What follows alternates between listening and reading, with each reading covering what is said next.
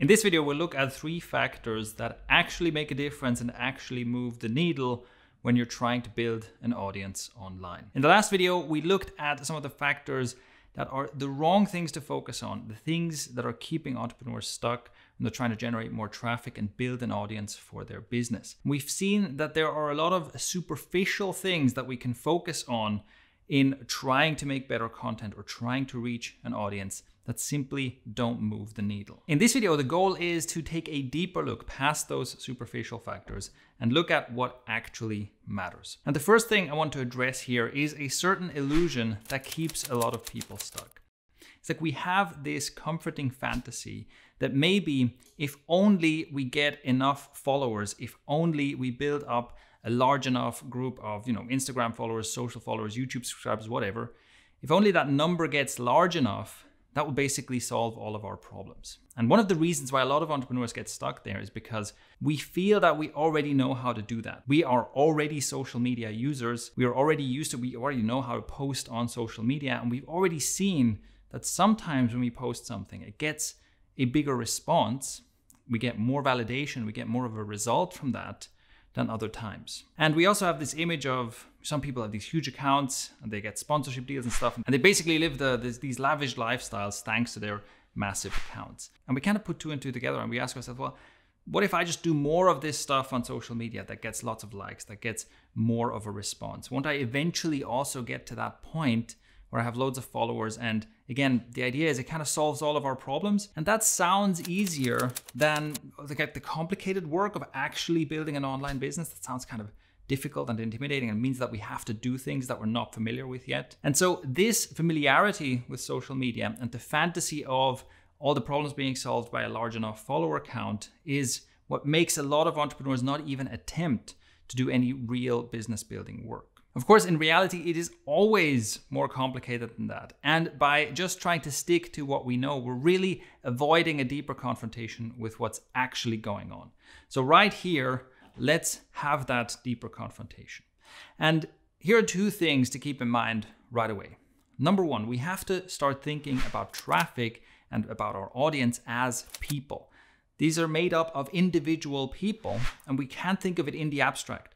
It's not like we simply can, open up the tap of followers or traffic and in some abstract sense, we just have millions and somehow that translates into money. No, there is something happening there that involves individual people who individually make a decision to either engage with your content or not, to either visit your website or not, to either buy something from you or not. And if you don't understand that process, then you'll never be able to make deliberate strategic choices about how to grow your business. And number 2, what we're going to do here, in order to move away from the superficiality of the kind of vanity metrics we talked about in the last video, we're going to approach this not from a technical viewpoint, but from a viewpoint of human psychology. Because again, we're talking about actual people who are in real time making decisions about whether they want to pay attention to you and your business and your brand, whether they want to buy from you and so on.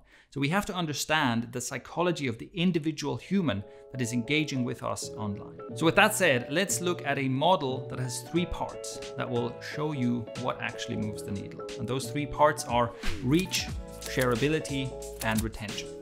Let's start with part number 1, reach.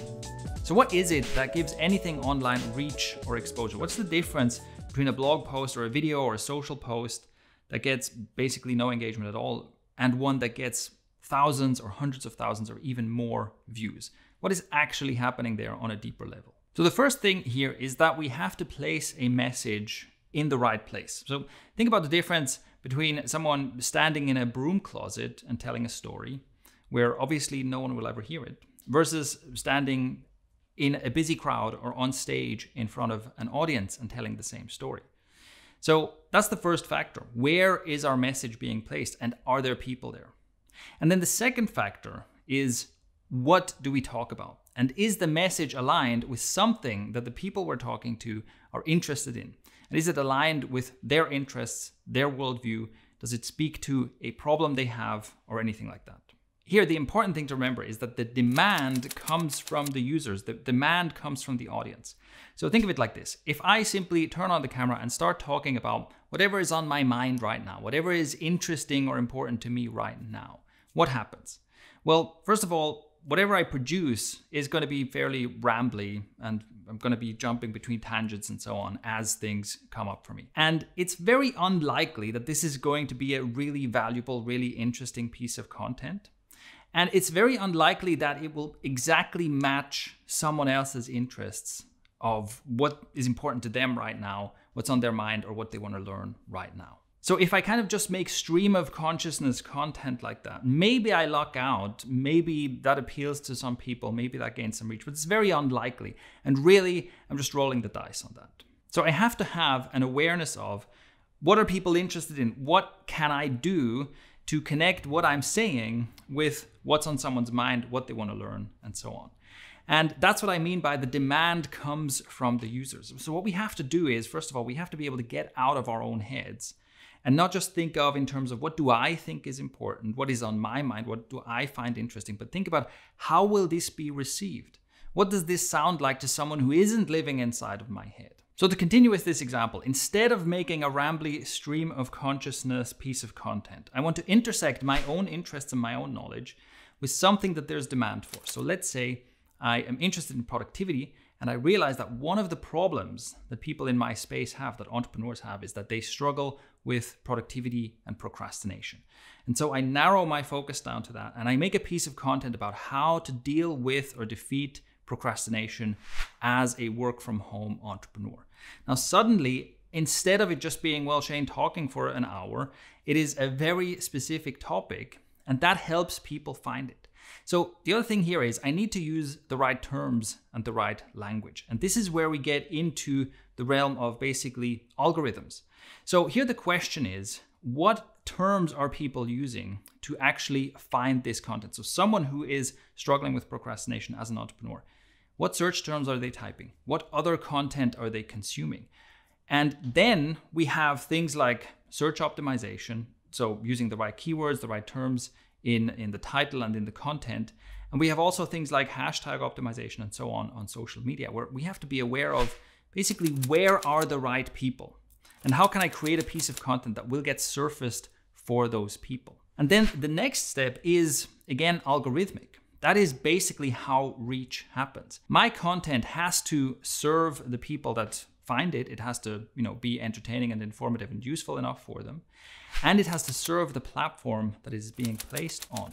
Whether something is surfaced in Google search results, then Google wants to be the place that offers the best search results so that it can sell their ads, or whether it is on a social platform where the social platform wants to keep people engaged on the social platform. So my content has to help the platform reach that goal. Let's say it's a YouTube video. YouTube wants people to watch more YouTube videos. So if I manage to make a video where if people watch it, they keep watching it, they watch it for a long time, and they go on to engage, maybe they leave a comment and they go watch something else I posted, YouTube will see that and say, I like this, I'm going to show this to more people. And that is how reach works. There's no magic to it, right? That is the only way reach happens. I have to make a piece of content that intersects with a demand that comes from people.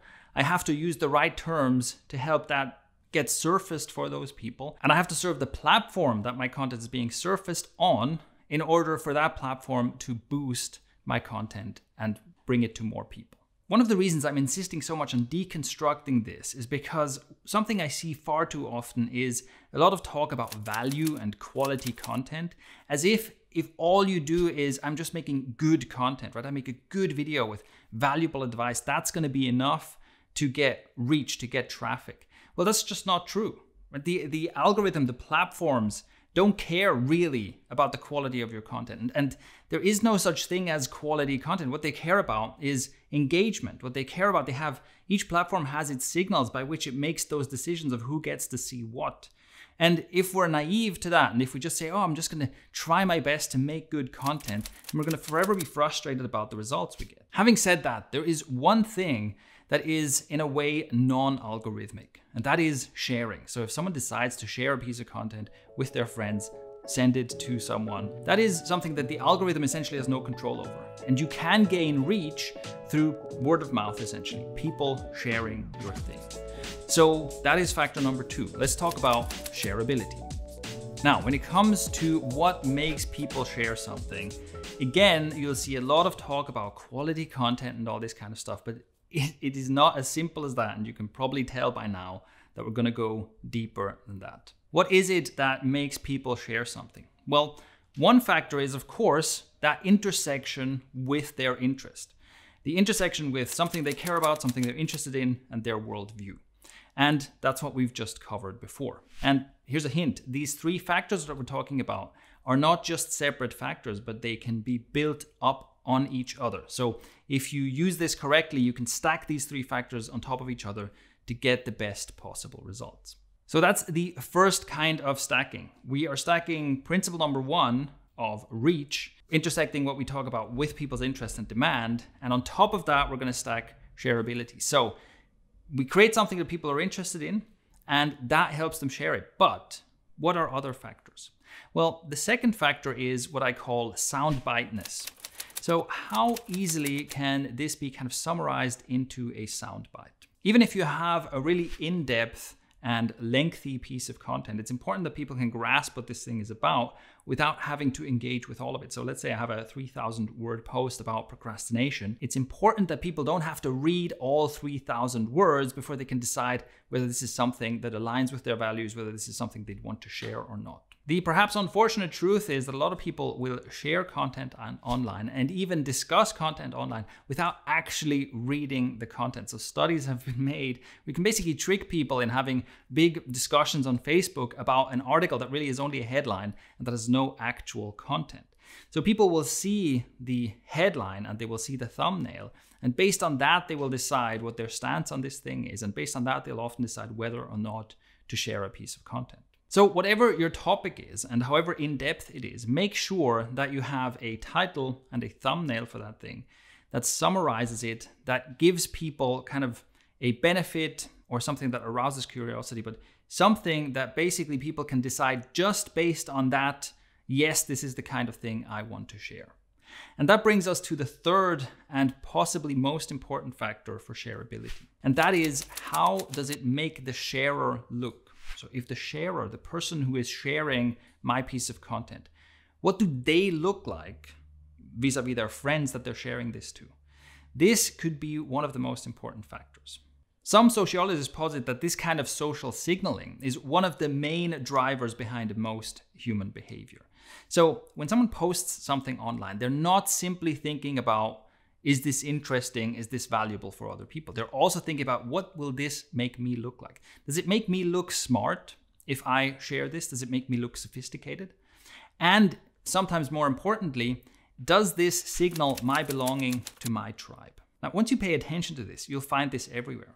Oftentimes, people are sharing things online or making statements and posts online simply as a way to signal their belonging to their tribe.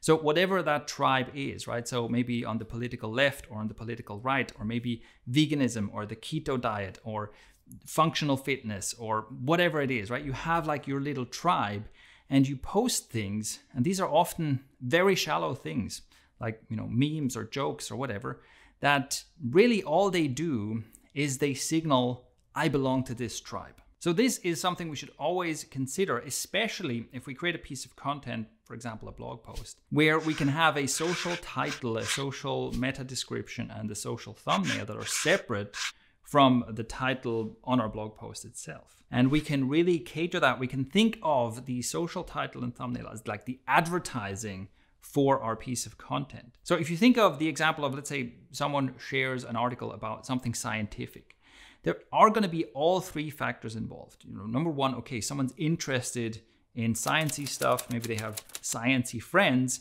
and so they want to share that article. But number two, it's going to be more shareable if the headline is not cryptic, if it doesn't take a great cognitive load or a lot of time to kind of disentangle what is this about, right? If it's very clear from a catchy headline what this is about, then that's going to make it more shareable. And number three, someone sharing that sciencey article probably wants to be seen as someone who's fairly sophisticated, wants to be seen as someone who reads this kind of content. And again, depending on how that is framed, if it makes them look good, if it makes them look smart, that will make content far more shareable. Factor number three is retention. Now, retention is a fairly tricky factor because we can create content that gets a lot of reach and that is very shareable, but that doesn't get people to come back for more. And here we can think of a lot of memes and jokes and things where maybe some meme takes off, loads of people start making variations of that meme, and overall that can get a lot of reach, but the individual person that sees that meme might chuckle about it and might share it with their friends, but they probably don't care about who made it. They're not going to go, oh, who made this? This is great, right? This aligns with my worldview. I want more of this, and go find out who the author of the meme is. It is something that's extremely short-lived. So retention is that factor that makes the difference between just kind of spreading a message wide and getting no results. That's basically only vanity metrics, versus actually building an audience with the work we do. And for that, we need to give people something to identify with and a reason to come back for more. So how do we do that? How do we create content that gets a lot of reach, that is shareable, but that also gets people to actually want to engage with us, gets people to remember us and our brand? The formula to follow here is that we need to create content that is unique, so it's not just a copy-pasted meme or something like that. Content that aligns with someone's worldview or their values, plus content that induces FOMO of some sort. We have to have that fear of missing out element, and that's the new puzzle piece. Because again, as you can see, we're stacking here. If we have followed the first two steps, we already have content that aligns with people's values and with their demand and their worldviews. So the thing we need to add is that FOMO factor. And there are two ways to tap into this. There are two ways to create this. The first one is the entertainment or news factor. And the second one is about learning and becoming. So the entertainment or news factor, you can think of this as like the Starbucks factor. Whenever you walk into a Starbucks, you always get the same experience. It's like a consistent experience, and it's a consistent positive experience. So if you go to Starbucks and you like what you get, then you might form a habit of going to Starbucks because you can reliably get that same experience. And that is something that drives behavior. So this can be true, for example, for a news site. Maybe I read a news site and I feel like I'm up to date, I know what's going on, and that's a satisfying feeling. And then I want to keep doing that. Every day I want to update again and get that feeling again of, okay, I know what's going on. But it could also be that I read a news site and I'm outraged. I get the feeling that, oh my God, the world is terrible, everything is falling apart. But also that feeling, I can get addicted to that feeling. And so I keep coming back because I keep wanting that response. And again, the factor here is the consistency. I have to be able to rely. I know that every time I go to this news site, I'm going to be angry at, the other group that I like to be angry about. And so if a brand or a website offers that kind of consistent experience, that is one thing that gets people coming back for more. The other factor is the learning or becoming factor, which is if I create a piece of content that fulfills all the other criteria that we've talked about, but it's also one piece of a longer journey. And there's a promise of I can go along this journey and it will help me along this journey if I consume more of this content. That is another thing that will get people coming back. So again, if we take the procrastinating entrepreneurs example, we can say, okay, you want to be a highly productive, highly effective entrepreneur. Obviously, that's not going to happen in the span of one article or one video. So there is a longer journey here that you see yourself on where you say, okay, I'm here now, and I have this vision of at some point in the future, I want to be this highly productive, highly successful entrepreneur.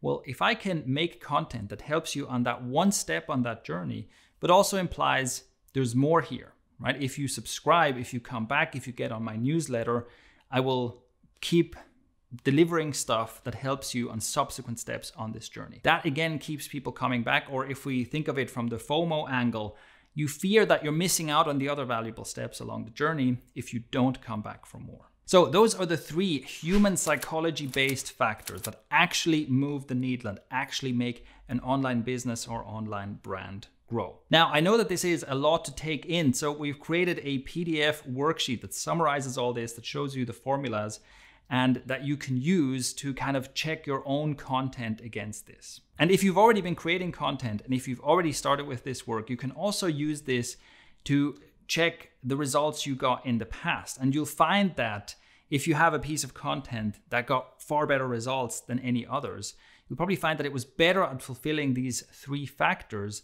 than your usual content that doesn't get as much of a result.